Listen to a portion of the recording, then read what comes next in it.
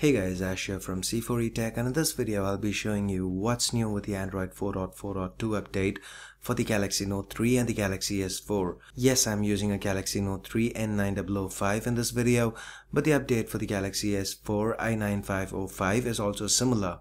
Unfortunately, KitKat for TouchWiz does not support Android runtime, at least not yet. Let me start by saying there's no major change to the graphical user interface. If you've been following recent developments, you might have seen Samsung's new magazine UI being leaked. That doesn't make its way over here. I guess Samsung's saving it for the Galaxy S5. Well, to start with, on the lock screen you now get a big camera icon, so you can launch the camera by sliding from it. The notification bar is now transparent no matter what wallpaper you have, and the icons on the notification bar are white. Change number 3 is with regards to the Messages app. So quickly going into settings here, you can switch between Hangouts and Messages as your default messaging app. You can also do this quickly from settings. That brings us to number 4 on the list. Right from default applications, you can change your Messages app and also your current launcher. So even third-party launchers will show up here. You can also uninstall launchers, third-party launchers right from here.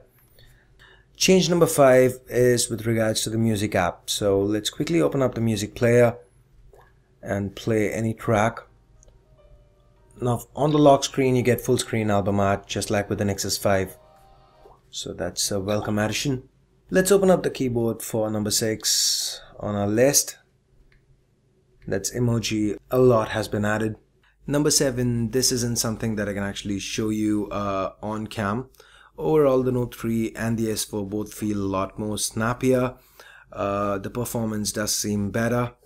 And even benchmark scores are reported to be higher, but I'm not really going to get into benchmarks because at the end of the day, they're numbers and Samsung's been taking a lot of flack for manipulating benchmarks. So let's not even go there. So number 8, let's go into the GPS settings, location. So you now get different modes.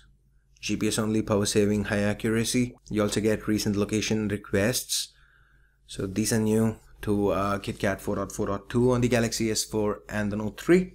Number 8 is added support for wireless printing. So go into more networks and you have printing. You can choose Samsung's printing service. The next new addition is that you get the latest versions of certain Google apps like Drive and Photos, which you can get only with KitKat. The next one again is not something that I can show you guys because I don't own a Galaxy Gear. Galaxy Gear needs you to be updated to the latest version of Gear Manager for it to work with KitKat.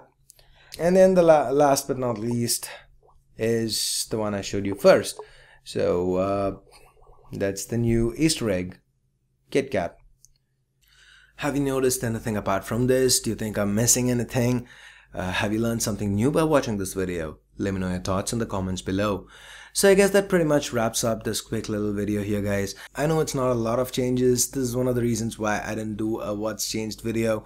But after my installation tutorials, a lot of you seem to want to know what's actually changed. So you guys wanted it, you got it. This is what I've noticed. So I hope you guys liked the video. If you did, go ahead, give it a thumbs up and hit the subscribe button. And to stay updated on the latest in tech, make sure you check out our partners over at omegadroid.co, where you can also find all my videos. So once again, that's pretty much it, guys. Thanks a lot for watching, and I'll catch you guys soon on the next one. Till then, this is Ash here from C4E Tech signing off. You guys have a great day. Bye bye now.